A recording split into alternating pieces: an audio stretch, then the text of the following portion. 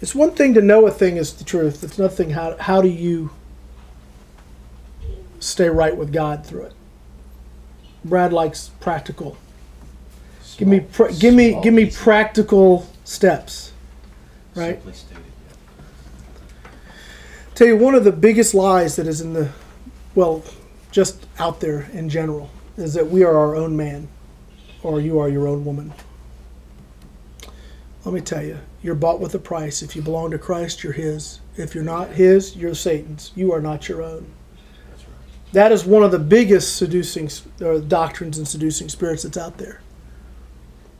Because people have this sense of independence. They have this sense of this right to be their own person. And let me tell you, you don't. We have a right to do one thing. That's either serve God or serve the enemy. Yeah. And I pray people choose to serve God. Because that's the better place to be. But let me tell you, if you're trying to serve two things, that's where the trouble hits. It's bad enough when the world's coming against you. It's bad enough when the enemy's trying to tear you down. But when you are indecisive in your own heart, it is impossible for you to stand. It is impossible for you to be able to even put one foot in front of the other because you're conflicted constantly.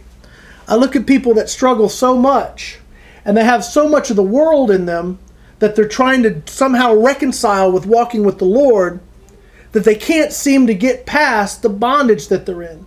They can't seem to break through the trouble they're in. They can't seem to break through the attitudes or the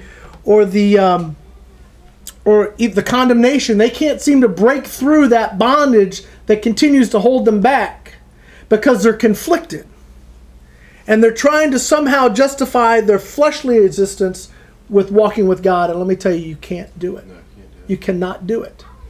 And the church today, if we go back to that doctrines of devils and the seducing spirits, if you go back there, part of what the church has done today so much is they have allowed the lifestyle of the world to come into the church and then justify it as okay. They have allowed the doctrines of the world to come in and justify it and say it's okay, it's not your fault. You really can't do anything about it.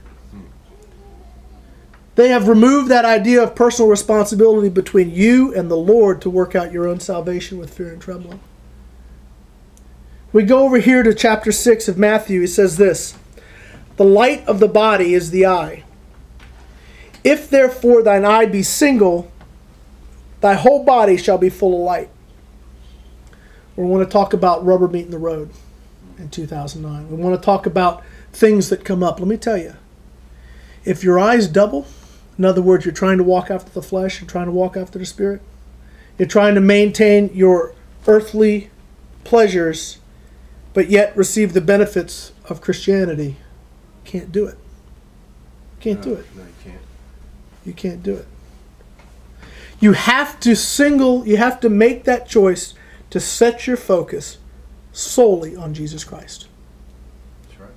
Solely on Him, solely on His Word, solely on His way. You cannot mix your way, the world's way, with His way. It has to be His way.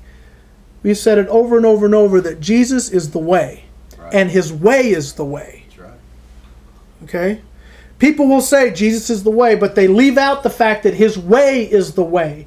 And when your eye is not single, you're trying to mix in all this other stuff to try and justify yourself, to continue walking your way, continue doing your thing, but yet saying you're doing God's thing. Let me tell you, it cannot be done. Can't be done. No. It says again, the light of the body is the eye. If therefore thine eye be single, thy whole body shall be full of light. But if thine eye be evil, Right. and if we're looking at opposites here, single is good, evil or dual would be evil. Yeah. So if your focus is split between the world and God, what is it? Evil. Evil. You cannot have a split focus. You cannot have a split agenda. You have to relinquish your will, your way, and focus on God's will and His way. If I have an employee that works for me, and I give him tasks to accomplish, and he is all about doing his thing and not my thing, is he a good employee? No. If we are the servants of the Lord and He has given us things to accomplish, Let's look at what are some of the things God's told us to do. Raise your children in the nurture and the admonition of the Lord. Preach the gospel is another one. Amen. Love one another is another one. Do all things without murmuring and complaining. Can we please block that one out? Can we get the big black marker and cross that one right out? I got one. You got. I keep one handy. Don't we not have the basic principles? I mean, love God, love one another at the very root. Jesus says, if you love me, do what I say. The opposite of that is if we're all about doing our thing and not his thing, the truth is that we do not love God, and to say you do is fantasy. To say you do is a lie. It says in 1 John that if a man says he loves God and hates his brother, he's a what? Liar. Liar. What's it mean to hate? To not prefer. It means to not prefer. What do I prefer? Do I prefer my way, my desires, my wants? Or do I prefer to do the will of God? Which is it? Which is it? And we're talking about faith and rubber meeting the road here. If we're going to survive this year, if we're going to survive just our life and make it to heaven, we've got to understand that Jesus has to be first in our life. He has to take first place. If we allow anything else to get in the way, we're fooling ourselves. Luke 14 says, lest a man hate his mother, father, brother, sister, and all the various things, he's not fit to be my disciple. He's not talking about hate in the way we think hate. He's talking about not preferring. If you prefer them to the Lord, your priorities are off. And your eye is not single. Not single. Now this is something that is not preached often enough. Because people don't want to hear it. They don't want to hear that, wait a minute, I can't have my way. I can't do it my way. I can't have things my way. I've got to submit my entire existence to God. I don't like that. It comes down to trust. How many times have we put trust in things and people and government and whatever and it fail us? Recently. Constantly. All the time. Anyone with a 401k knows what that's like right now. I used to have. You can't trust that stuff. No. But in our flesh, in our natural man, to trust God is impossible. It can't do it. It cannot do it. But in our soul and our spirit, we can still yet choose to trust God. And that's really where our fight is. That's where our struggle is. That's where our battle is constantly choosing God's way over our way.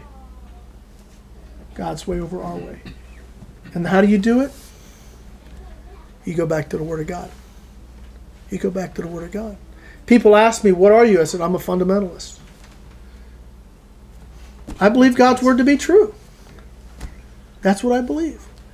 I believe that if I think a thing and then I look at God's Word and it says the opposite of what I think, then I change me to match the Word.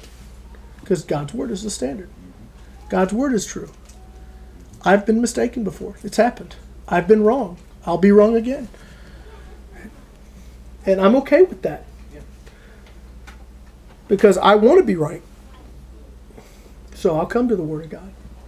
And I'll examine myself before the Word of God. And I'll bring myself before those that also have the Spirit of God.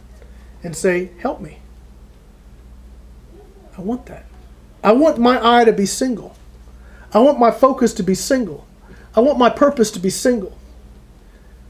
You know, it's been on my heart this year on that song we sing, Open the Eyes of My Heart, Lord. And I keep saying this, but I think it's important enough to mention again that when I sing that song, it's not about I want some sort of satisfaction about seeing God.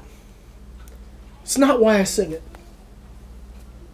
When I sing that song, I'm saying, Lord, open my eyes so that I can see like you see. Mm-hmm. So I can see your move. So I can hear your word. So I can be in your spirit.